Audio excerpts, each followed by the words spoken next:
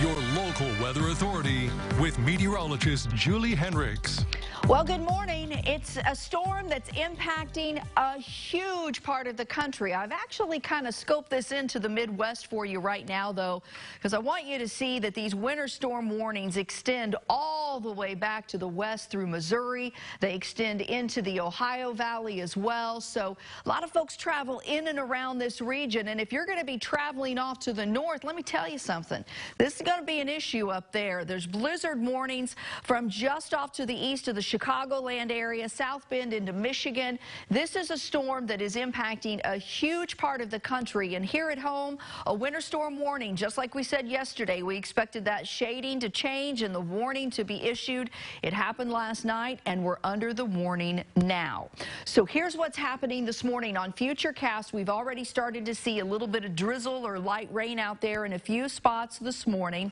As we head to midday, we see again a few areas of drizzle or light rain showing up, but we're already seeing some transitioning taking place to snow out across the far northwestern sections of the viewing area.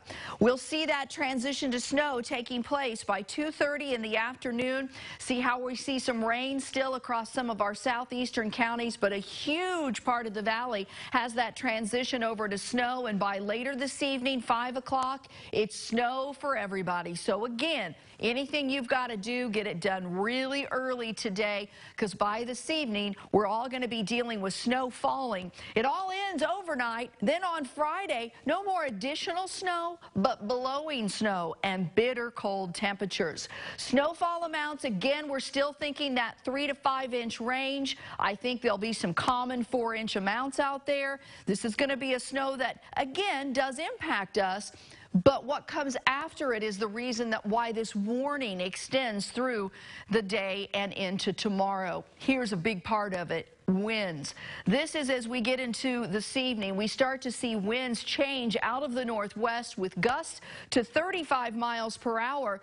As we get into tomorrow morning, those wind gusts could exceed 40 miles per hour. And by Friday evening, still those winds a factor in not only blowing snow, but in how it feels right on through the start of Christmas Eve.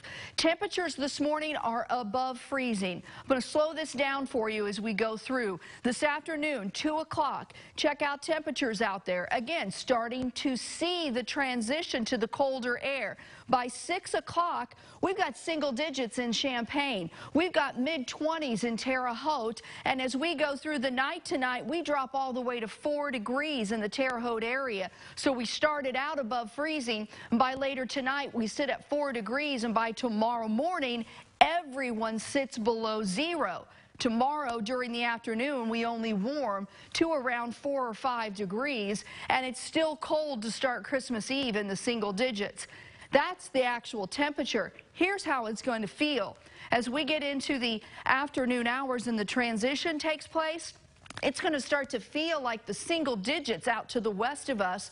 By the time we get to tomorrow morning, wind chills running 25 to 30 below zero. That's dangerous, folks. And the same thing as we get into the start of Christmas Eve. We've got wind chills running in the teens. So we've got some very cold air, but we've also got to deal with the wind, and it will be a factor for us. So as we talk about your holiday forecast, here's what you need to know. Temperatures only topping out around 10 Christmas Eve, 15 Christmas Day. We'll be back in the 20s as we get into Monday for those who will be traveling back home. Today, rain changes to snow as temperatures fall quickly throughout the afternoon, and overnight we fall below zero to start the day tomorrow. Any snow comes early, but wind will be a factor throughout the night right on into the day tomorrow. And as you can see, the changes come next week. So we got a cold, dry weekend for your holiday plans. Maybe a few flurries Monday, no big deal though. Look at Wednesday.